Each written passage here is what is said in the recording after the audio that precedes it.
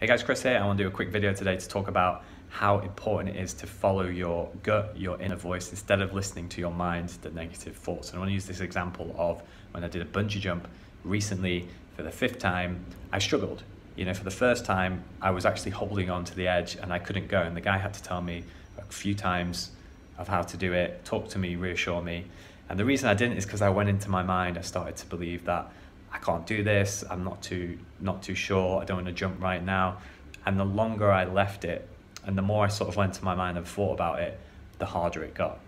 And then it was so hard to push, so you sometimes have just got to make that straight away. And this could be like getting up out of bed in the morning, going to a sort of fitness class or whatever it is. So I want to give you this example and show you right now of what actually happened.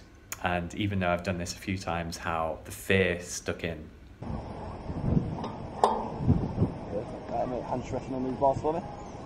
Perfect. And I'll give you a countdown, alright? Yeah. Let's go, mate. 3, 2, 1. Bungee. All good? Yeah. Let's try again. 2, 1. That's alright. Say what? Yeah. Stick your arms out right at you, where mine are. Yeah. Perfect. Keep them right in the middle foot. I don't need mate, don't worry. Perfect. Alright, so stick your arms right out for me. Something nice. Alright, do it. Something nice and tall. Okay, there we go. Just reset. Okay, arms out.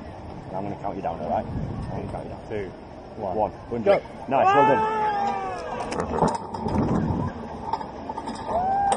done. So you've seen in the video as well what was happening. My hand went onto the cage and then I kept holding on and I couldn't let go. And I'd already got into that habit of holding on. Whereas before it was just getting to the top and falling. I changed that habit and I was holding on, fearing the worst, instead of just trusting that it would be okay.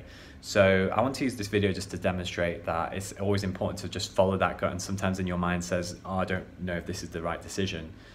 Deep down, you know it's good. When I was at the bottom, I wanted to go up and I wanted to do it. And the mind is going to be really strong and you're facing massive fears for sure. And the last time I did this, I did it backwards and I just got into the position and I just let go.